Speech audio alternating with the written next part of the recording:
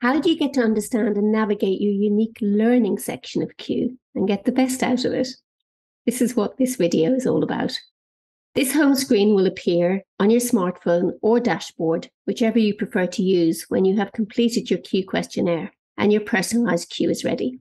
So we're going to click on the learning icon now. There's a number of sections within learning, but we're going to start with making my learning easier. There's some videos so that you can understand about education and the facts about your brain. They're short and concise and very informative. And up here there are 2 tabs, and we're now going to click on How I Like to Learn Best. Q looks at your 7 key learning skills and relates it back to that original profile in the About Me section. It looks at reflection, questioning, managing failure, networking, finding relevance, planning, and action. And we're just going to click on one of these so you can see the journey it will take you on. So for this particular person's profile, we're going to look at their questioning preference. Whether the style is internal, whether it's mild, moderate, or firm, or whether it's external. And in this instance, this particular person's style is internal mild. And Q explains they have a mild preference for internal discussion, listening to others. And this means that this person prefers to learn through listening, where they gather information from others about a topic. And they prefer less to learn by sharing their thoughts first and being the one doing all the talking. And as always, Q will link it back to that original profile to say why you have this particular style, as well as showing where you fall in terms of your natural strengths. To return to the previous screen, just click this back button here up on the top left-hand side. And then you have an opportunity to explore all these other top learning skills and see what that means for you. Now, to return to that learning homepage, we're going to click on this icon down the bottom of your screen. What Q does is take all the information about your top learning skills and applies it to surviving the classroom, managing homework, controlling revision, succeeding at exams. And we're just going to explore one of these right now because they have exactly the same format, just a different subject. So, what's the impact of your 7 key learning skill preferences? What Q will do is look at your natural classroom strengths, working from your most to least comfortable. And for this particular person's profile, they like to work on their own.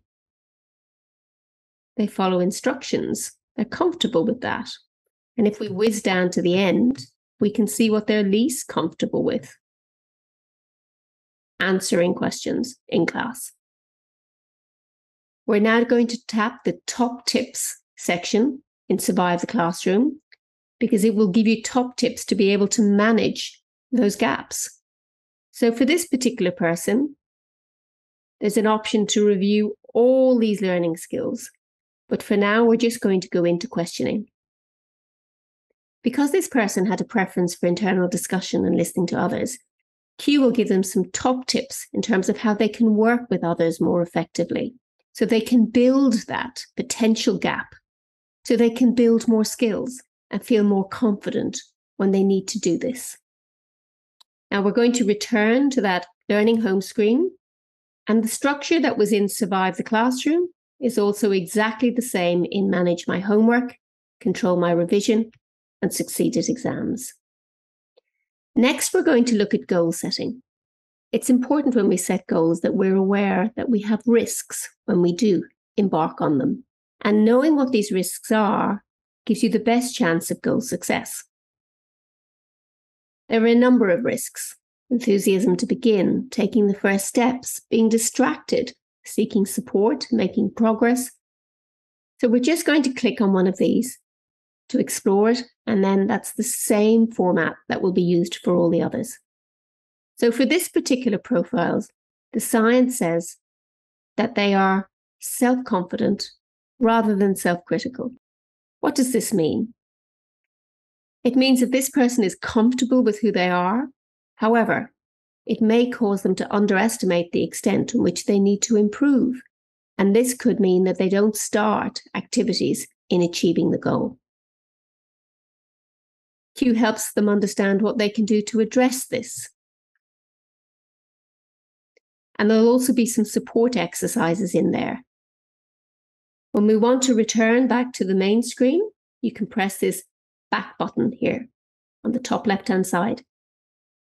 And then you can continue to explore these different factors that can impact your ability to be successful with your goals. There's another key factor that's important to explore with goal setting, and it's your motivation's influence when you set the goal. We're going to click on that, and it will take you to the hierarchy of motivations that influence you when setting goals. For this particular profile, harmony and engagement are their top preferences. And Q will explain what these actually mean. Q will also explore about why you have those particular motivations, where they fit in terms of the strength of the behavior, and also highlight to you that none of us have all these motivations as strengths naturally. We also have a low energy motivation that can impact the execution of a goal. And if you know what yours is, it can help you manage it. And it will explain to you what that is and what you can do to manage it more effectively. So I've just returned to the home screen by tapping this learning icon down the bottom of the screen. The next section we're going to explore in learning is manage my subjects. From your original questionnaire that you completed, Q can work out what your top subject themes are. And for this particular person, it's inventive, conceptual, and flexible. Q just looks at the top 3 strongest. That's not to say that you can't do any subject you want, but these are the ones you'll probably find more easy to do, as they're in line with your strengths. So let's just click on conceptual. Q explains that conceptual subjects are the ones that involve thinking about big or future issues. And it explains why you fall into that category based on your profile. And also explains where your natural strength lies and whether it's firm, moderate, or mild. If you would like to return to the previous screen to be able to explore your other top subject themes, then you just return on that back button. For now, we're going to go and explore subject fit. What Q has done is looked at those 3 natural strengths you have and looked at those subjects that are actually going to fit with you more easily.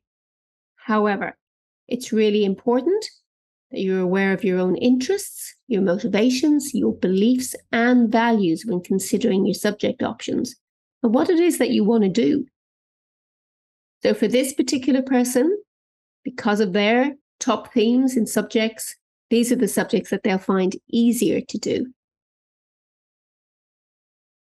Q never tells you that you shouldn't do any subject. It'll just show you where one is going to feel much more easier than another.